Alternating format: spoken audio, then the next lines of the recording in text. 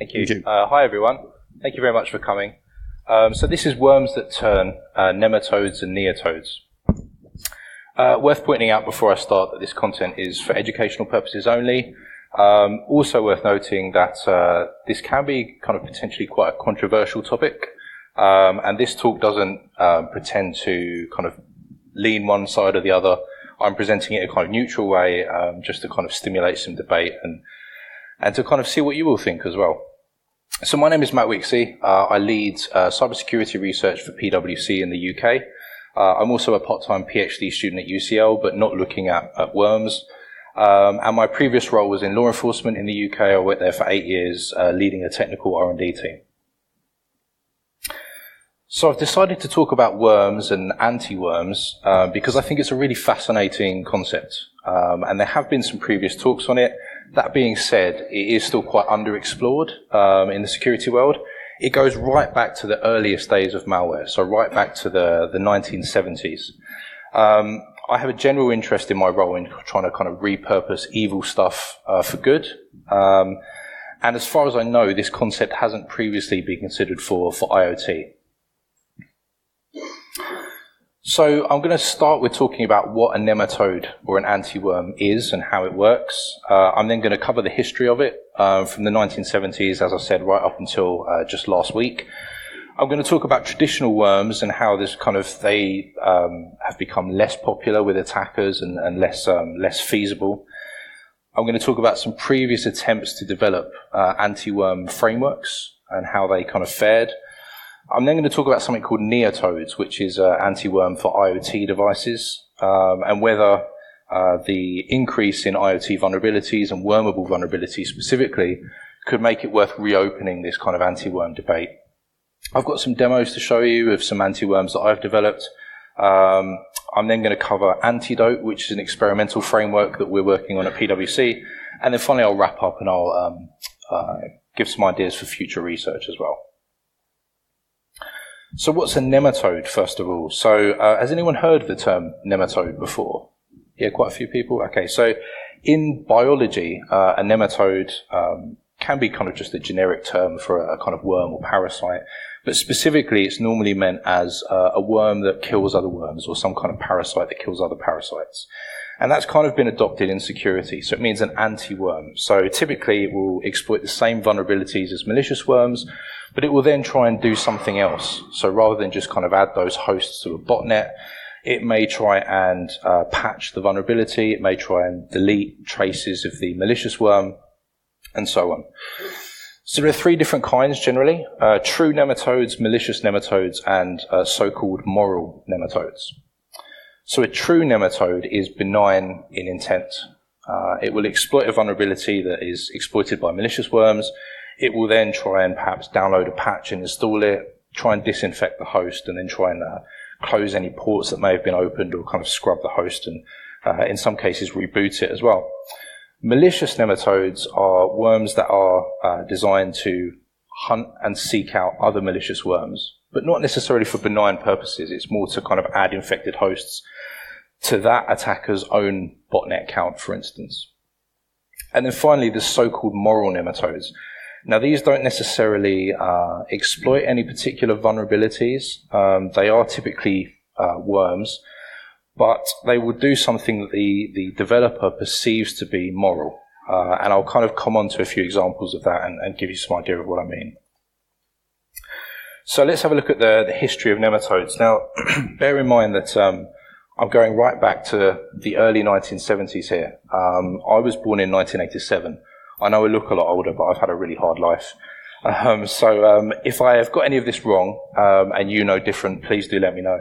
But our first example here is Creeper versus Reaper from 1970, and this is an apocryphal anecdote. The Creeper worm, if you want to call it that, was a program that infected 10x systems. It wasn't wormable in the sense that we understand it now. It instead of kind of replicating itself, it just transferred itself across the different hosts. And all it did was print out a message to the terminal that said, "I'm the Creeper, catch me if you can." The Reaper worm, which is the kind of apocryphal part of this anecdote, or this particular case, was allegedly a program that did much the same thing. It would try and catch up with the creeper worm, and if it found it, it would delete it. And then there's Animal and Pervade versus Hunter, 1975. Anyone heard of this before? No? Okay, so John Walker developed something called Animal in 1975, which was a kind of guessing game. So it was like a very crude kind of brute force AI program. And it would just say, I'm an animal, you have to guess what I am. And you'd be able to kind of ask it 20 questions and it would try and find out the answer for you. Pervade was a subroutine in that program that enabled Animal to be copied to shared folders. Because the kind of majority of computing equipment at this time was based in academia, you can kind of imagine the faces on some kind of academics when they found that somehow they'd had a copy of an Animal guessing game in their shared folders. And Hunter, again apocryphal, was allegedly a piece of software that tried to remove copies of Animal from systems that had it on. There's Brain versus Denzuko, so hopefully we're getting more into things that people are more aware of now. So Brain, sometimes called the first true virus, infected the boot sectors of floppy disks and printed out this message that you can see here, obviously talking about a much more innocent time because we've got the malware authors' names and addresses and telephone numbers there. Denzuko was a virus that scrubbed Brain from infected floppy disks. There is an argument as well that Brain itself was a kind of nematode, a moral nematode, in that it was to try and make people aware of the dangers of software piracy. And that's one argument for why the authors' names and addresses and telephone numbers are in there. Co, potassium hydroxide from 1993. So Co has got parallels with kind of modern ransomware. So what Co did was it encrypted your hard disk. But when it was on your system, before it did any of that, it would ask you for the password, the encryption key. So a kind of benign form of ransomware, if you like. And the kind of intention behind it, allegedly, was that was to try and protect your disk contents from people stealing it. So that would be an example of a moral nematode. And similarly, Cruncher from 92-93 was a disk compression utility. So again, the alleged intention of the author was to kind of save you disk space. There is an argument that it was also developed to be able to get malware to bypass certain antivirus engines at the time. This one's particularly interesting. Anyone familiar with Max Vision or Max Butler? Yeah, one or two. So in 1998, a hacker group called ADM developed a worm for a vulnerability in the DNS bind software that rapidly spread. Max Vision, or Max Butler, as he was at the time, was a white hat penetration tester. He ran a section of whitehats.com, developed a tool called Arachnid, which was a database of attack signatures. And whilst overtly writing an article about the ADM bind worm and how it worked, covertly he developed a nematode for it. So his anti-worm would exploit exactly the same vulnerability in the DNS bind software, but then remove traces of the malicious worm if it was there, download and installed a patch, and unfortunately left a backdoor in those systems as well, which may or may not have been deliberately implanted. He subsequently went to prison, was recruited by the FBI as an informant, and eventually went on to become one of the most notorious and prolific credit card fraudsters of all time. He ran a massive credit card website, which was eventually brought down by the FBI again. So there's a book about him called Kingpin by Kevin Paulson, definitely worth a read if you can get a copy. Polypedo is a great example of a moral nematode. So this is from 2001. Very crude malware. It was written in VBS, and it spread via mailing lists. And what Polypedo did, it would search an infected hard drive for images, and specifically would look for the file names of those images and compare them to a hard-coded list that it had in its code. And it was looking for files that were suggestive of child abuse images. And if it found any, it would email various charities and law enforcement agencies attaching those images. Blaster versus Wiltshire in 2003. So I'm sure you're all familiar with the Blaster worm. which caused a lot of damage and chaos back then. Wixey caused not an insignificant amount of chaos itself, so it was designed to combat the blaster worm, but caused various issues with denial of service as well. Has anyone read Stealing the Network at all? Yeah, one or two. So this is a really good book, if you can find a copy. It's a bit out of date now, so 2003. It's basically kind of short stories written by hackers for hackers, and one of the stories in there is about someone who develops a nematode and the kind of consequences of that. So that's really, really good, worth a read if you can find a copy. The Worm Wars of 2004, so Netsky or Netsky versus Bagel versus MyDoom in 2004. I'm sure you'll all remember this or have heard about it.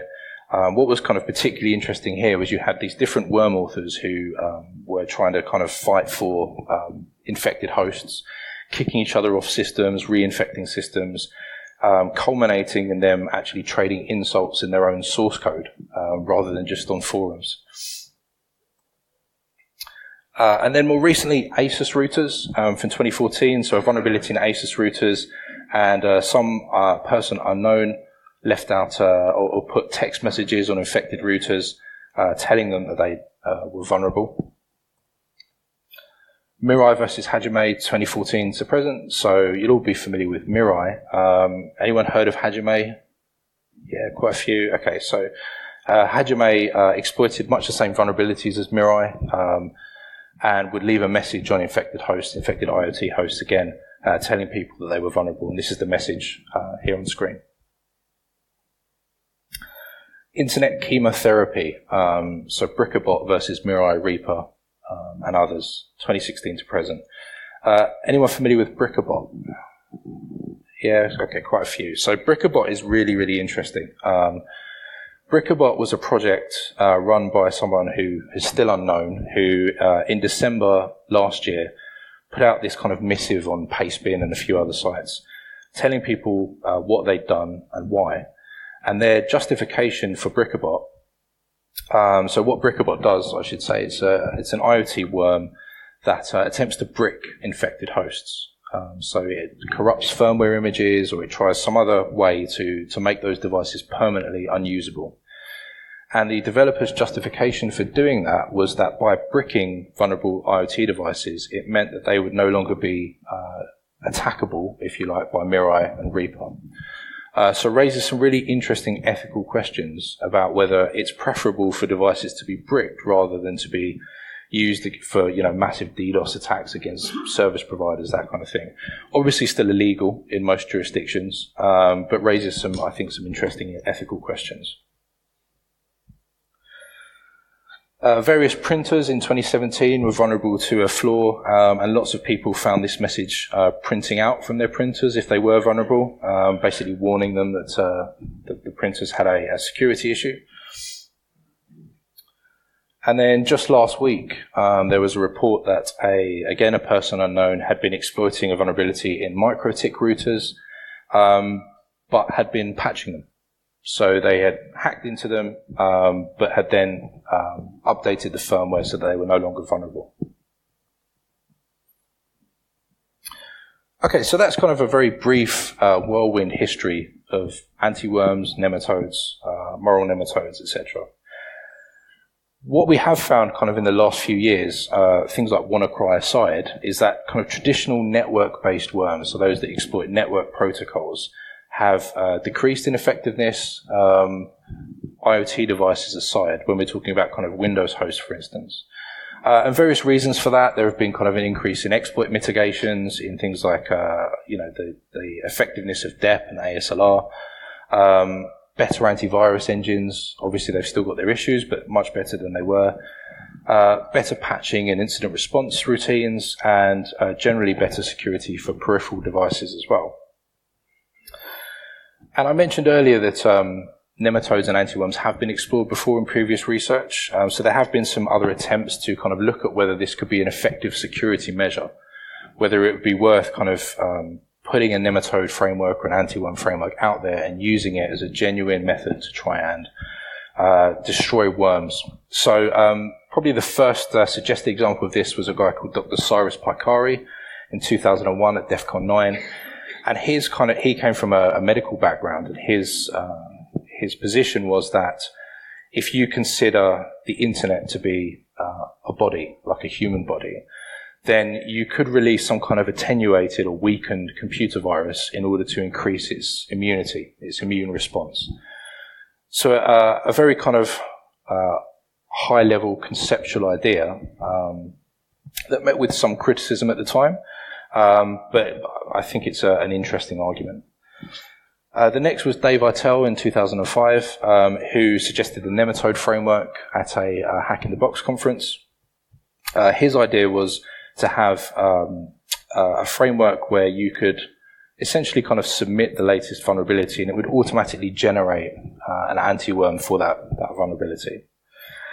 HP Active Countermeasures, 2005 to 6. It's hard to find any information about this or much information about this, but it was allegedly a program run by HP which sought to use exploits for good. So to kind of repurpose exploits and use them to protect systems. And then again, difficult to find information about this one, but Fujitsu in 2012 were allegedly working on something similar. And the people who've kind of suggested this previously have been of the opinion that there are multiple benefits to having anti-worm frameworks and using nematodes. The first is obviously that you can kind of rapidly assess a network as to whether it's been affected and how vulnerable it is. And if it has been affected, you can disinfect it rapidly. There are kind of side benefits to it, so large-scale system management, distributed searching, because essentially every host becomes a scanner, right? The more systems that become affected, they then scan for other vulnerable hosts.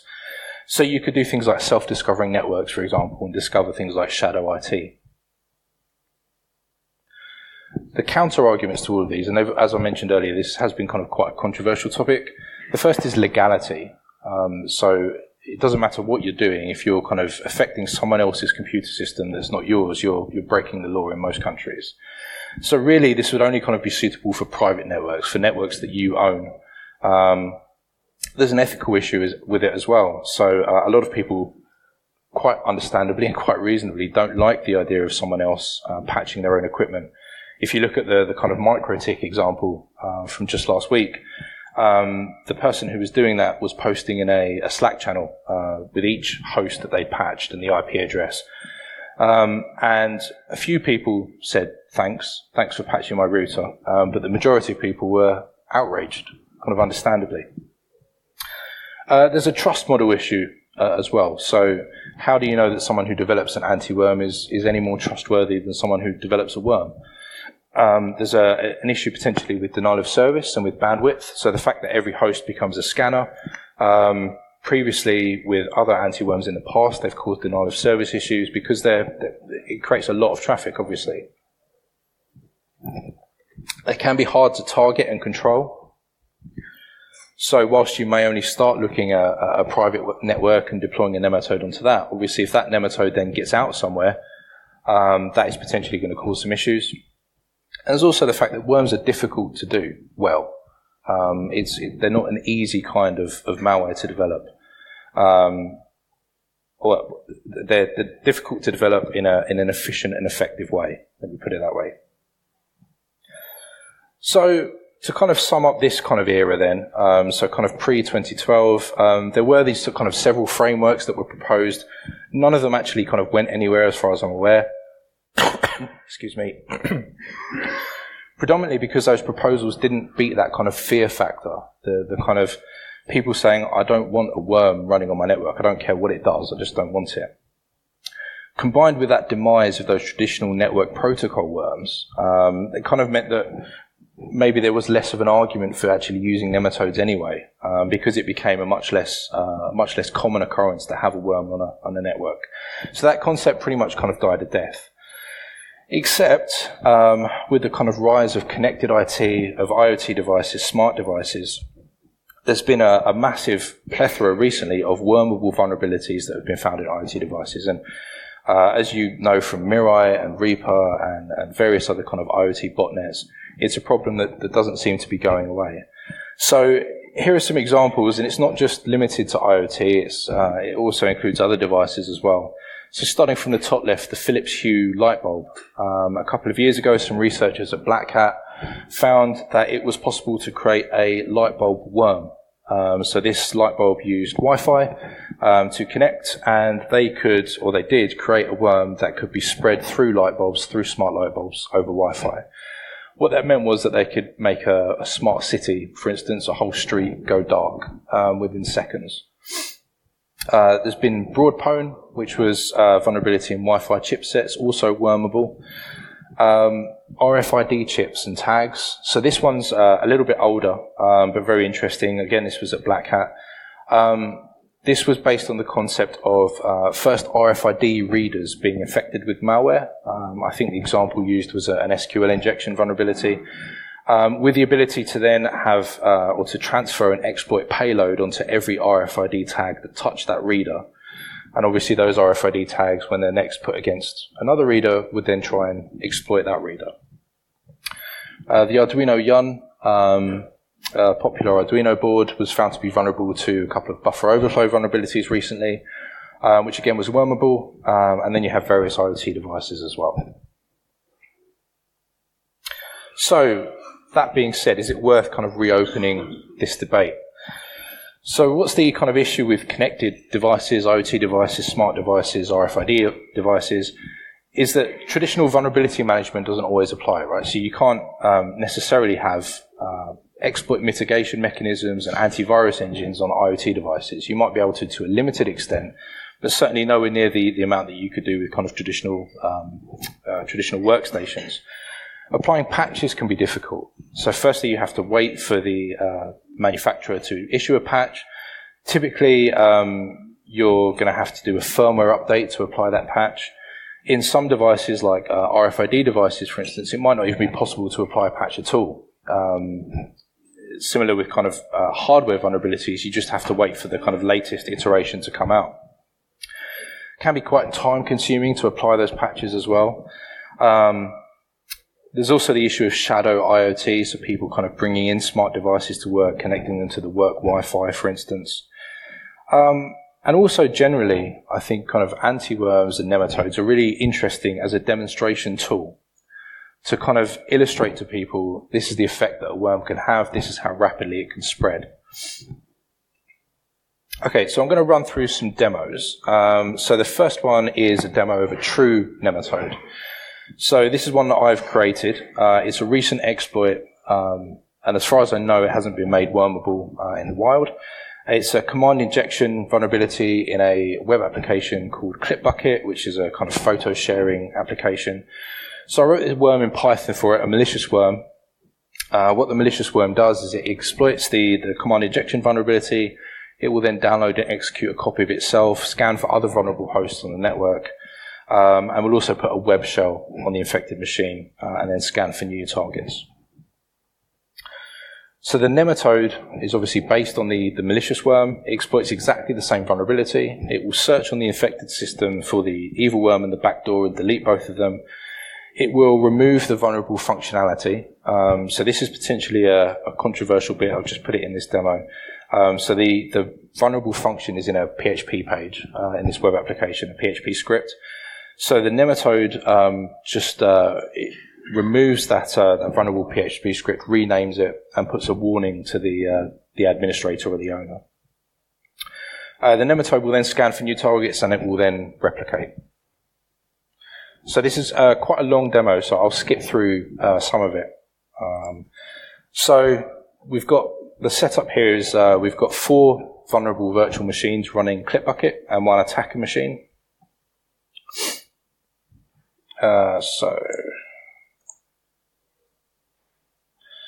So this is the ClipBucket folder at the moment. If I just go back.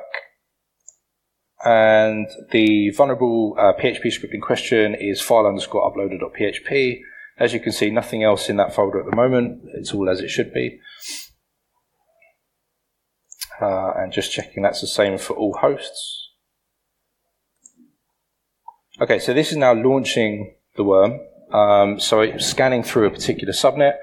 When it finds a vulnerable host, it will exploit it, and it will report back to a dashboard through a very primitive C2 channel.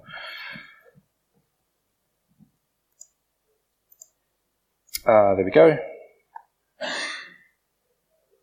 And then when we look at a host that's been infected, you can now see that there's a shell.php script that's been put onto that folder, and a copy of the worm itself in Python. And it's copied itself over to the temp folder as well. So that shell.php is just a very primitive one-liner web shell. And that's the same for all 4 hosts.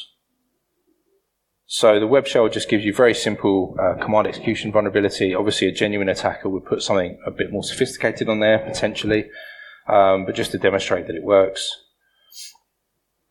There you go. Okay, now this is the nematode. So the nematode will do pretty much the same thing. It will scan through, it will find vulnerable hosts. If it finds them, it will report back to a dashboard.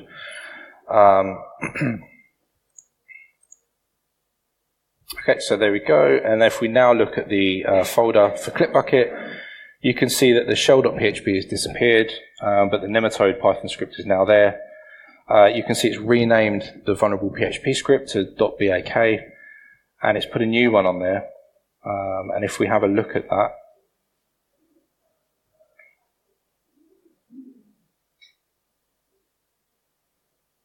that's the kind of message that will get shown to the administrator or the owner.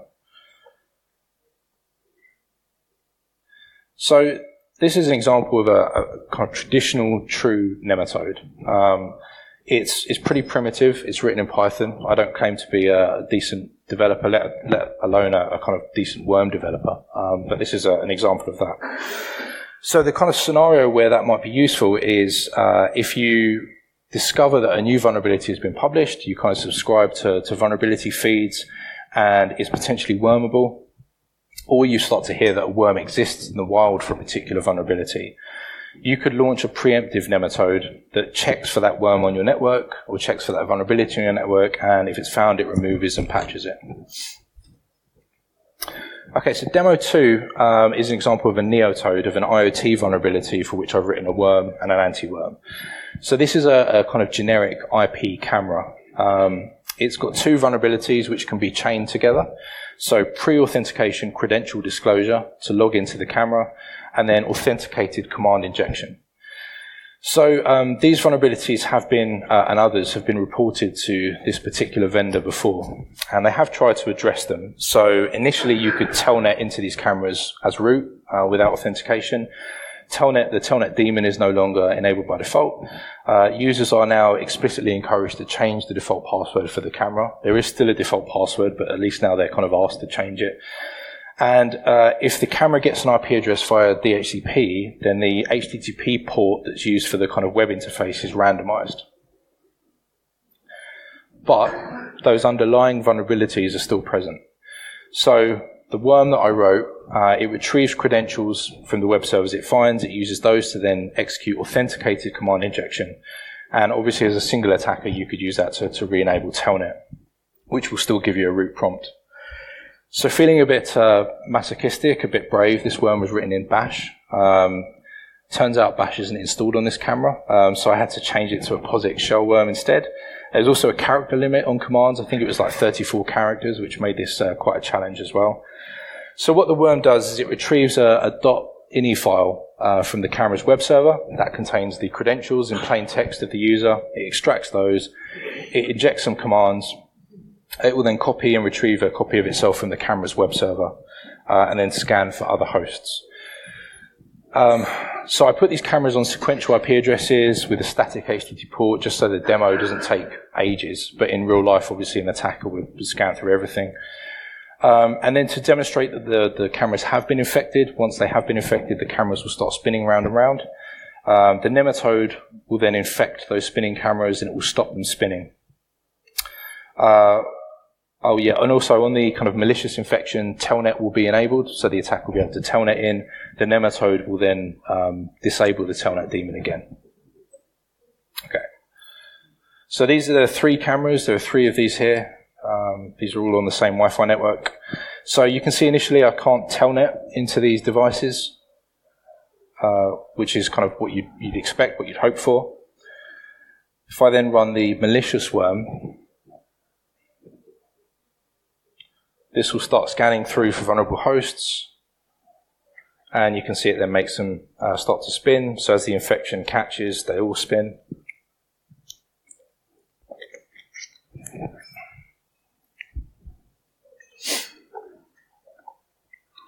Okay, I'll skip forward a bit. So now you can see I can telnet in with root privileges just there to these devices. So the telnet daemon has been re-enabled. I'm now going to run the nematode.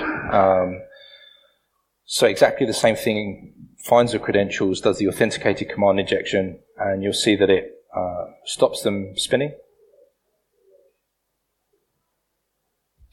And then I'll skip forward a bit because this takes a while. But it has also disabled telnet again, so I'm now no longer able to telnet into these devices. Okay, and my last demo is a novel so-called moral nematode. So this is based on, or an improvement of, the Polypedo device. Now I want to say, kind of first off the bat, I'm definitely not advocating that anyone do this, launch anything like this against anyone. I just thought it would be interesting to see if I can improve on the concept. So Polypedo wasn't that efficient. It spread via email. It was a VBS script, and it determined so-called illegal content by file name. So it wasn't even looking at cryptographic hash. Now, obviously, if you're trying to compare images to something, MD5 is the most common way you do that, or some other kind of cryptographic hash. That does have some flaws. There's the very unlikely potential for a hash collision, but mostly the fact that if you just make a slight edit to an image or resize it or change the color ratio or something like that, you get a completely different cryptographic hash. So the solution is something called perceptual hashing, which is very interesting, not a new concept, but something that I want to have a look at. So a perceptual hash is a measure of similarity. There are various ways you can do it. I've done a particularly crude algorithm in this example, but there are kind of more sophisticated ways you can do it. And it's basically based on the value of each pixel once an image is reduced to grayscale. And it's based on the kind of distribution of pixel values across an image. And you could then compare that string to others generated for other images you're looking at. So essentially it's just a string comparison by the end of it. So for a pretty simple algorithm, it's pretty resistant to things like resizing, to small edits, to sequential video stills from the same video. So what my novel nematode, moral nematode, does is it will scan a folder for image files. It will generate perceptual hashes for each of those images, and it has a hard-coded list of bad perceptual hashes. And if the match is over 90%, it will send an email and attach those images. The infection is via USB, so it will check every 5 seconds for attached removable media. And if it's found, it replicates itself onto that device as a hidden file, creates a visible shortcut with a notepad icon, and the target of that shortcut is the executable. So specifically what my demo is looking for is resized images. So in this case, an image of a plane.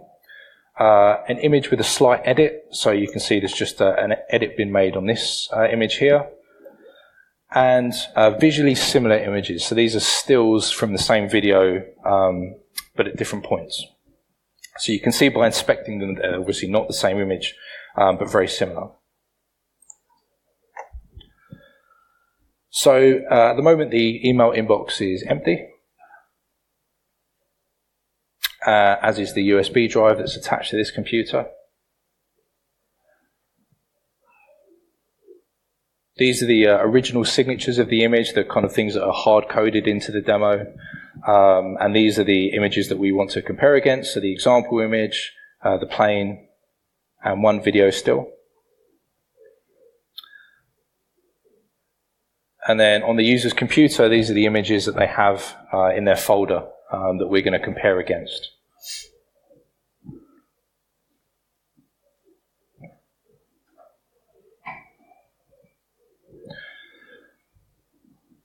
So you can see there we've got similarities of 95%, 98%, and 93% for those images. So it's then going to send an email for each of those and replicate itself across to the USB drive. So these are the emails that have been sent. So it tells us the similarity score, attaches the images as well. And does that for all three of those images.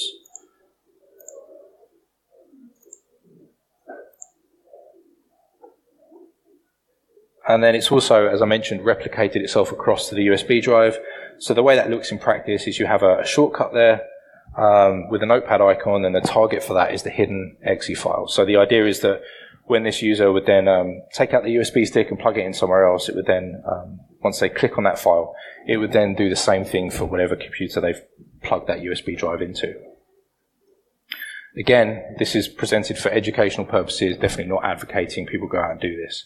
It's just an interesting thought experiment, if you like. And you could make kind of future refinements to this. You could have like a depth count. You could try alternative replication methods, that kind of thing. Lastly, I want to talk about Antidote very briefly. So Antidote is a framework that we're working on at PwC. The goal is to maybe have a kind of modular, free, open source framework for IoT anti-worms, where similar to Metasploit, modules will be QA'd centrally, and you'd be able to deploy and use the payloads that you want on your own networks. So you'd be able to customize payloads, replication, delay between scanning hosts, whether it's a reboot, whether it's a patch, that kind of thing. And specifically at IoT. I have a demo, but I'm running a little bit out of time. So if you want to get involved, just let me know. If you want to see the video, let me know. We're definitely still at the very early stages of just kind of sounding out, A, whether people think this is a good idea, and B, whether it's feasible or possible, whether anyone would actually use it. If you've got any thoughts, ideas, comments, that's my Twitter handle. It's still in the planning stages, but could be kind of quite an interesting community project, I think, and a kind of collaborative effort. So to wrap up, nematodes originally were a novel idea, but just not successful for a variety of reasons, and over time became kind of less necessary anyway, or less kind of relevant. But neotodes, potentially, IoT worms, present a significant threat, and carefully designed anti-worms may be able to reduce that threat. There are potentially other benefits as well. There are concerns you still need to be mindful of, but potentially this could do that. This could kind of be a possible solution to that problem. As attackers develop new approaches, then potentially we need new defenses as well. Antidote is kind of one approach to that problem, or to solving that problem. And if nothing else, hopefully it will stimulate some debate and get some conversations going, as well as potentially being a crowd-based solution. So lots of references here on the slide deck. If you're interested, if you want to kind of do your own digging on nematodes and anti-worms. Thoughts, questions, feedback, my Twitter handle or my email address. And I will wrap it up there. Thank you very much.